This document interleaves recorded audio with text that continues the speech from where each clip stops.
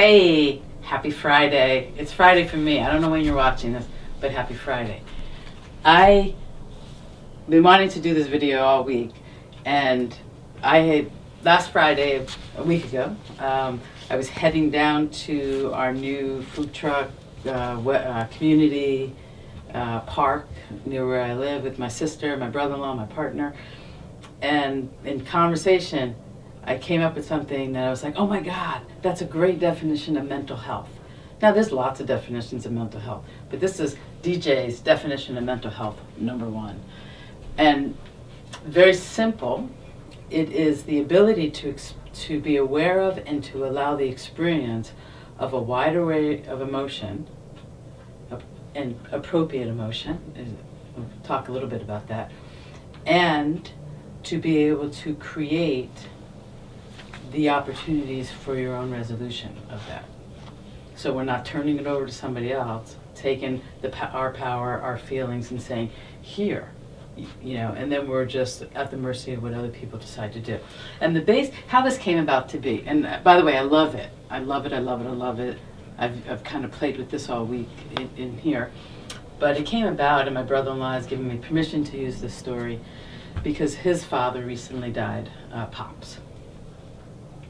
And he obviously has his own feelings around his father and his father dying and his relationship with his father, all his emotion. And then in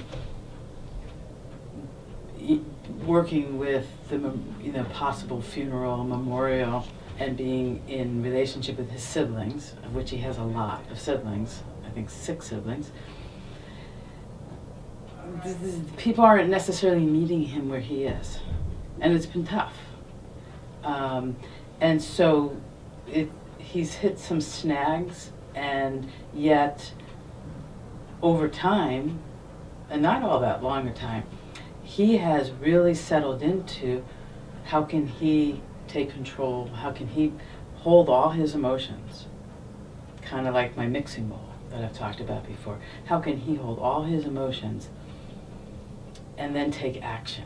And what he's decided to do, because no one seems to be listening to him, that he would like something in the next few months so he can put closure and have a tribute to his father and then keep moving on.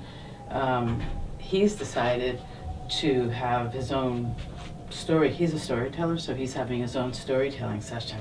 And I just think this is amazing. Because instead of turning it over to his siblings, where he has no control, he has said, this is what I need to do for my Pops.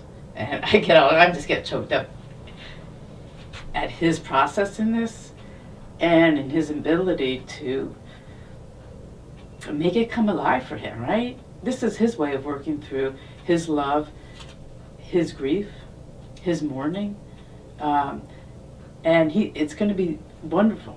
It's if you're interested, it's going to be at the Unitarian Church in West Hartford, Unitarian Universalist Church of West Hartford, on October 22nd, 7 o'clock.